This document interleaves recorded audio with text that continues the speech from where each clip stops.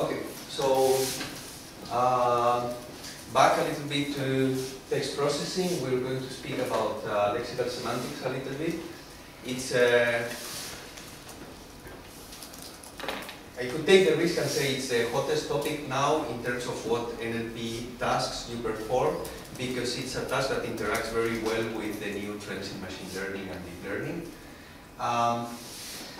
So let's flesh it out a little bit from the beginning. So what is it about? This is a quote by James Pusztajowski. I think it's very nice to start a presentation on semantics. What is it about the representation of a lexical item that gives rise to sense extensions and to the phenomenon of logical polysemy? So what is there behind meaning of words, the interaction between these meanings, and how, as researchers in NLP, are we going or are developing systems that account for these phenomena? So lexical semantics is a discipline about understanding the units of meaning of the language, not necessarily words, but also compounds, phrases, affixes. So any unit that you may want to encode language as. And in NLP we have gone a very long way from the original formal logic way of representing semantics into path-based and now distributional semantics, which is what we are going to talk a little bit about now. It also intersects with relational semantics, so when you are evaluating a system that on identifying the meaning of a word, intrinsically you are also putting that word in context with the other words in your vocabulary. And the intuition of distributional semantics is based on an assumption that we all believe it holds, which is that you shall know a word by the company it keeps. So, and this is a classic example, right? So I don't know if anybody here knows what a Wumpy map is. No? No. But if I put the word in context, maybe it can ring a bell. No? So he filled the Wumpy monk with the substance, passed it around, and we all drank some. So I'm pretty sure now most of you already have a broad idea of what this is. But actually, if I take the word Wumpy monk and I say that we found a little hairy Wumpy monk sleeping behind the tree, now the meaning that the meaning you're assigning to that word has probably changed quite a bit. No? So in fact, Wumpy monk doesn't exist. It's a made-up word by MacDonald and Ramscar quite a long ago, and they use this to illustrate how much we rely on context to understand the meaning of words. And this is the distributional hypothesis. Words that appear in similar contexts exhibit similar semantics. So with this assumption, this assumption is what has given rise to all the work on continuous vector representations and word embeddings because of the following. So in distributional semantics, as I said at the beginning, you would traditionally compute word context co-occurrency matrices, and you take a word and I look for context, I define what a context is for me, and I encode these occurrences for isolated words with potentially occurring context.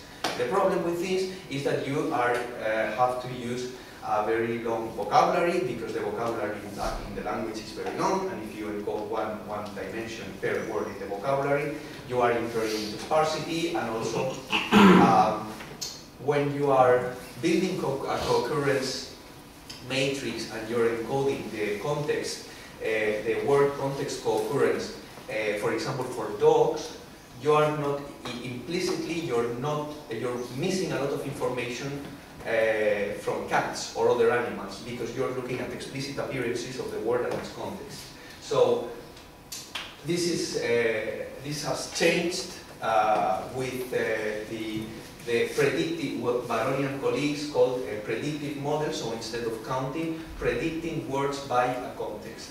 This small change made the representation of text as vectors very similar to other type of media or other type of data whose nature kind of forces you to encode them in real value dense vectors like audio or images.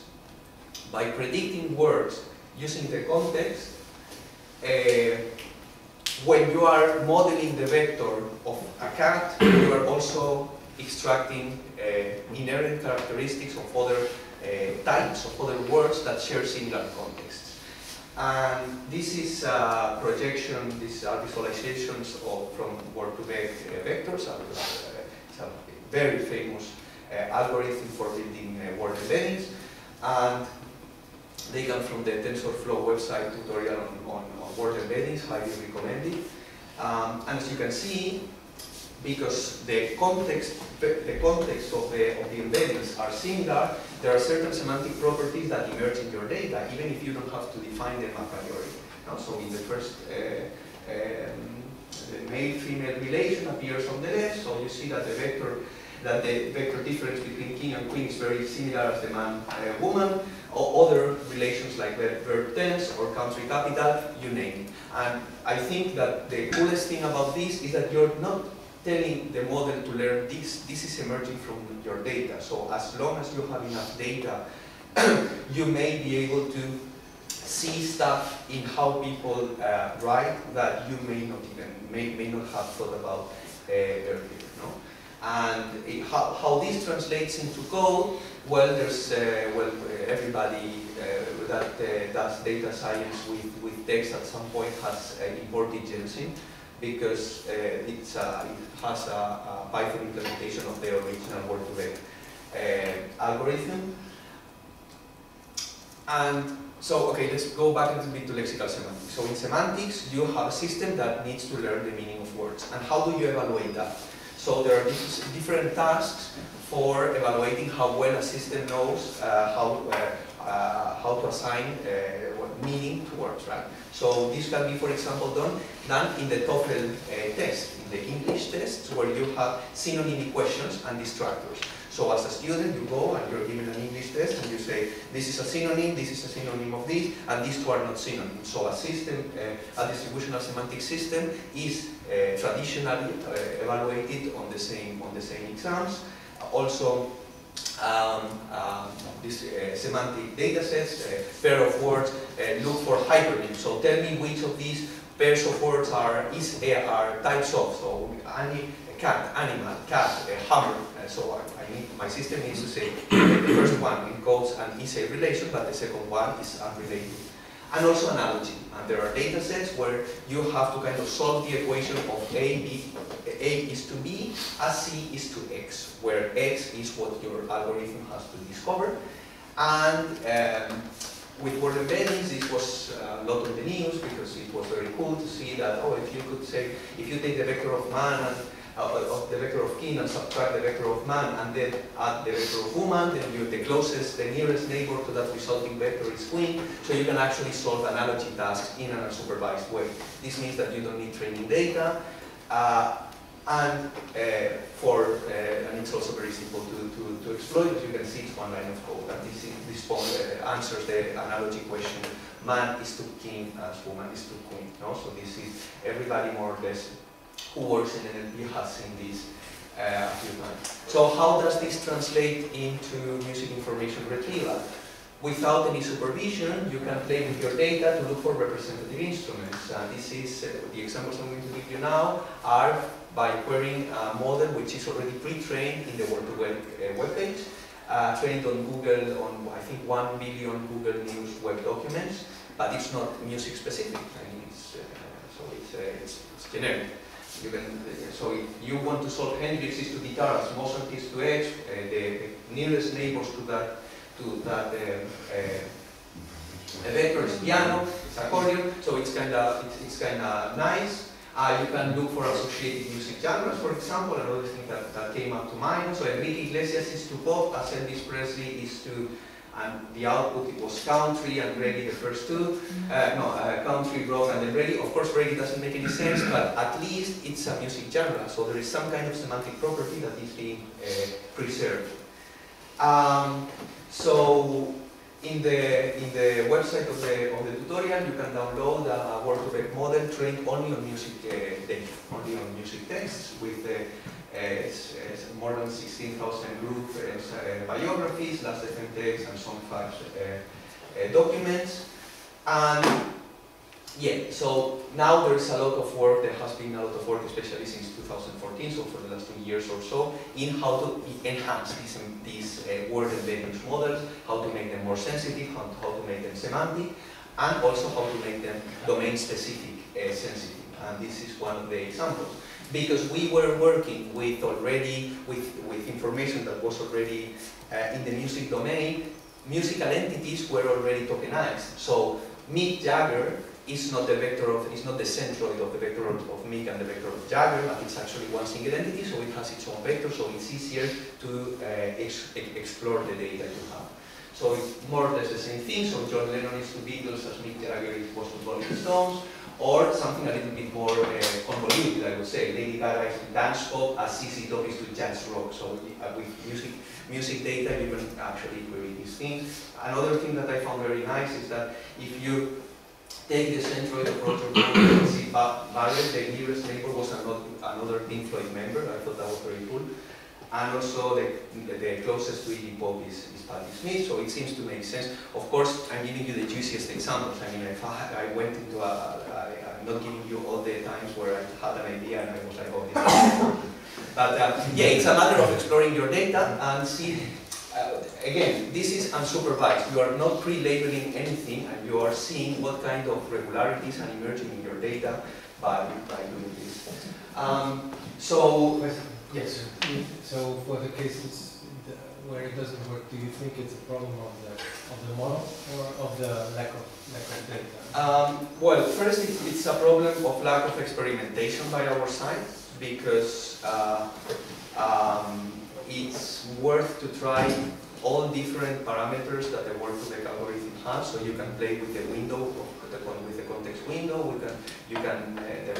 It's not one single algorithm, so you have continuous bag of words, a steep ground model, then whether you want to use negative something, so you want to actually give a lot of relevance to negative cases and introduce artificial negative cases, and we haven't done this. So this would be, if you ask me, the first thing to do is play more with the model with that data. And of course, in data science, get more data is probably better. Okay, so what things can you do using this kind of embeddings in the music domain? And this is something that I've been working on quite a bit, which is doing word-sense disambiguation and entity linking, but instead of using off-the-shelf tools, attempting this task using vectors. So let's say, for example, you have the following sentence. The influence of Sisters of Mercy became evident in later poetry. Sisters of Mercy could be Leonard Cohen's song, but it could also be Las Hermanitas de la Caridad, no? the religious order. So, and here, at first glance, I don't have too much information about which of them I should choose other than poetry. And even maybe there was a lot of cultural and literary production from the Sisters of Mercy, who knows. The thing is that at least I have one pivot word that I can use to attempt the disambiguation of that entity. And we have done, so we have not published anything on how well the disambiguation works using vectors as opposed to off-the-shelf tools for entity linking, but they are always being part of longer pipelines. But we were very happy with the end results, so implicitly I would say it's at least worth trying. We used for this task sense-level embeddings, which are mapped to BabelNet. So you already know that BabelNet is a large semantic network where you have concepts from WordNet like hope, shoe, or summer, and named entities like Mick Jagger, the Beatles, Barcelona, the Cloud Metro Station, you name it, whatever you have in Wikipedia. Now, these vectors, which were presented specifically, we used SenseEmbed. It was presented in ACL 2015.